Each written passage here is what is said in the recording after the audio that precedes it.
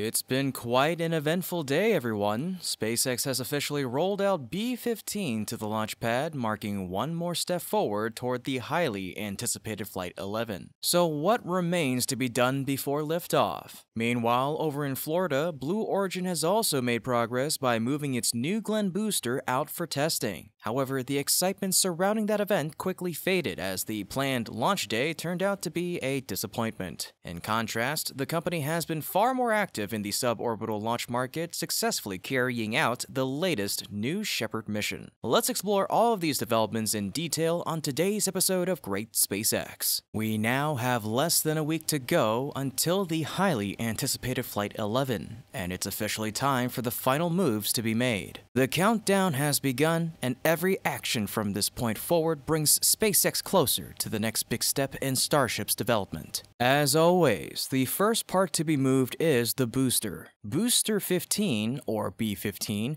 was seen departing from the Mega Bay early in the morning on the 26th of September, heading toward the rocket garden. This move marks the beginning of the final stage of preparations leading up to the flight. The transfer was necessary to allow modifications and refurbishments to be made at the launch pad following the return of Ship 38 to the production site during the evening of the 23rd of September and the early hours of the 24th. Over the past 2 weeks, engineers have been working around the clock to get everything ready. They removed ship testing systems, installed new cladding, and ensured that all connections and fittings were properly aligned. Now, with all of that groundwork complete, the time has come for B-15 to take its place at the pad. The road closure for the move was announced from 10 in the morning to 2 in the afternoon on the 8th, setting the stage for one of the final major transport operations before launch day. When the moment arrived, B-15 was rolled out from the rocket garden to the launch pad, escorted by a fleet of Cybertrucks, which have now become a familiar sight during Starbase operations. Upon arrival, the iconic chopsticks on the launch tower opened wide to receive the booster. Before the booster reached the pad, engineers also performed a series of tests on the booster QD system, including several open and close cycles of the QD lid.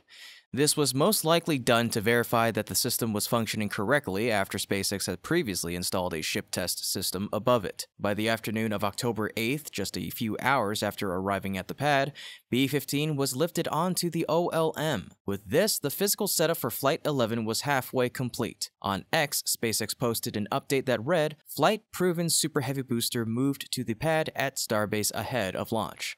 The post also featured a series of stunning images that captured the booster's roll and lift process. Among the photos were close-up shots of the powerful Raptor engine array, which looked immaculately organized and refined. According to SpaceX, 24 of the 33 engines on B-15 are reused from Flight 8. This milestone represents a major step forward in SpaceX's long-term goal of achieving reliable engine use.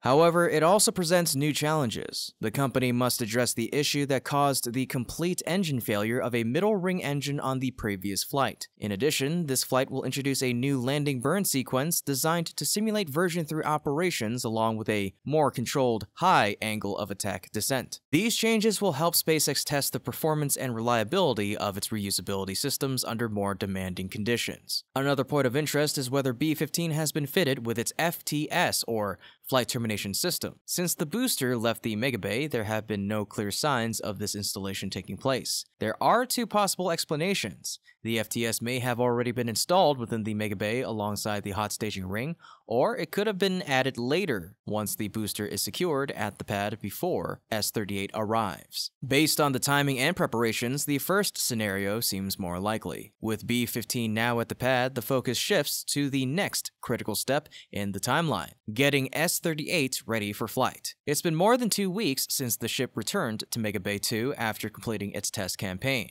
The vehicle is currently undergoing a thorough post-test inspection, with engineers paying close attention to its engines and heat shield. The engines have endured rigorous testing and now require detailed checks to confirm their readiness for flight.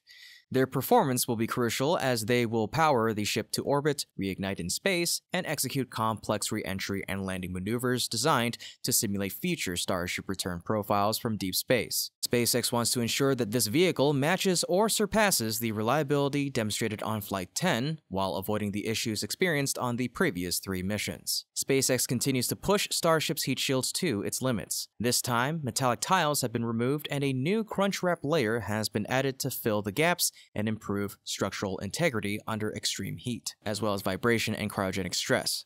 These refinements aim to perfect the system that protects Starship during atmospheric re-entry. After inspections, SpaceX will enter final installation, fitting the flight termination system, payload dispenser, and simulated Starlink satellites as test payloads. Work is moving fast under a tight timeline, with Cameron County's road closures hitting at a October 13th launch window.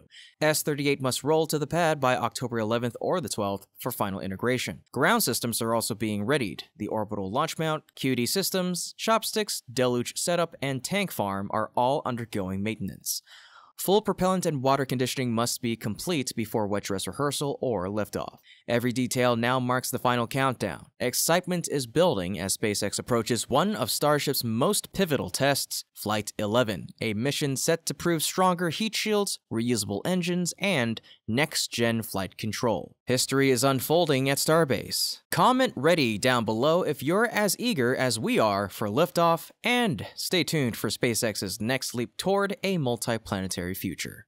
Now that we've covered SpaceX's latest moves, let us turn our attention to Blue Origin and its long-awaited progress with the New Glenn rocket. In the company's previous update, Blue Origin revealed that it planned to conduct testing of the New Glenn booster around mid-October.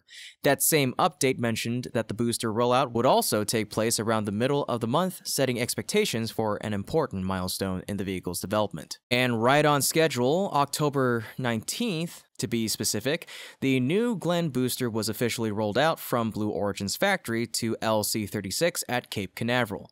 This move marks one of the most significant visible steps forward in the company's orbital rocket program. The booster was transported horizontally atop a specialized trailer fitted with what appears to be a rail-like track system, ensuring stability during the slow, careful journey to the pad. So far, only limited images of the rollouts have been released, and no close-up shots have surfaced to reveal the finer details. However, based on Blue Origin's typical procedure, it's reasonable to assume that once the booster arrived at LC-36, preparations immediately began for vertical stacking on the launch mount in advance of the upcoming static fire test. One of the most notable aspects of this rollout is the New Glenn booster now appears to be fully equipped with all 7 of its BE-4 engines.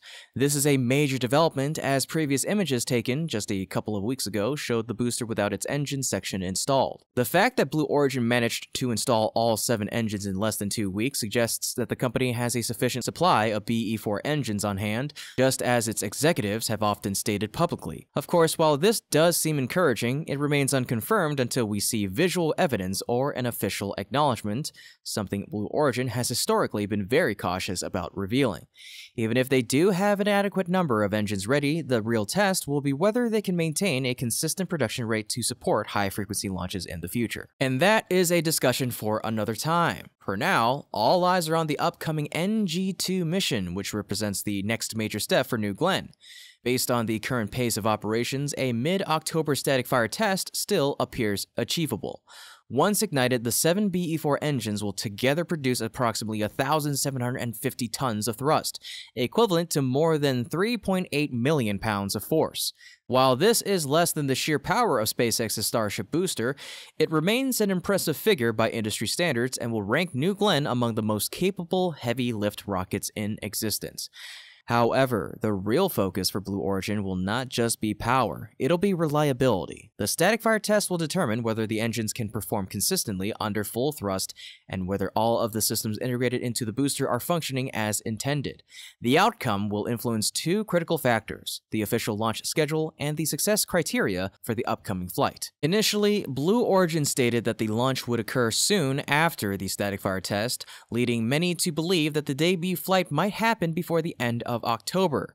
Unfortunately, that now appears unlikely. According to respected journalist Eric Berger, if all goes well with testing, Blue Origin is currently targeting a launch window between the 9th and the 11th of November. Berger has a strong track record of accurate reporting on spaceflight schedules, which makes this timeline a reliable indicator. While that news is slightly disappointing for fans eagerly awaiting a side-by-side comparison with SpaceX's Starship, it also highlights Blue Origin's cautious approach to ensuring success. The delay means that Flight 11 of Starship will almost certainly launch first, putting SpaceX ahead once again in this ongoing race. Now, the big question becomes whether we will see Starship's Flight 11 or New Glenn's static fire test occur first. Feel free to make your predictions in the comments below. New Glenn's upcoming mission marks a major milestone for Blue Origin. Partnering with NASA, the rocket will launch a Mars spacecraft, its first government-backed mission and a crucial step toward national security launch certification. Success here could open the door to competing directly with SpaceX for U.S. defense contracts, but it all hinges on the upper stage's precision and reliability. Equally critical is booster recovery. Blue Origin will attempt its first drone ship landing after a previous failure caused by igniter, propellant, and engine control issues. Correcting those flaws and achieving a controlled, reusable landing would place Blue Origin firmly in the reusability race, a challenge that even SpaceX took years to master. Each test, rollout, and ignition now carries enormous weight. If this mission succeeds, it'll mark the true beginning of New Glenn's operational era and solidify Blue Origin's place as a serious contender in both commercial and government spaceflight. The stage is set, the countdown has begun. And while continuing preparations for its highly anticipated New Glenn rocket, Blue Origin remains very active in the suborbital spaceflight market. At 9:40 a.m. Eastern, Blue Origin launched its latest New Shepard mission, NS-36, from West Texas, carrying 6 paying passengers on a 10-minute journey to the edge of space.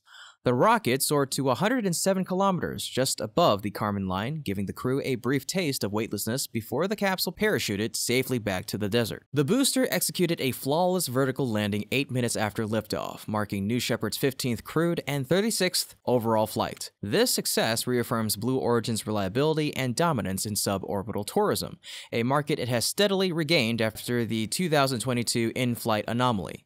Yet even with New Shepard's consistency, Blue Origin's true test lies ahead. The company's future now hinges on New Glenn, its heavy-lift orbital rocket designed to compete directly with SpaceX. Translating New Shepard's precision and reusability to orbital scale will determine whether Blue Origin can expand beyond tourism into full-fledged space operations. For now, NS-36 stands as another milestone, proof that Blue Origin continues to deliver safe, repeatable access to space while inching closer to its ultimate goal, reaching orbit. In any case, folks, this has been Kevin with Great SpaceX. Don't forget to like the video and subscribe if you haven't already to stay up to date with yours truly on the latest milestones in SpaceX's journey. Thank you so much for watching, and always remember, curiosity, imagination, and inspiration will follow you so long as you keep looking up.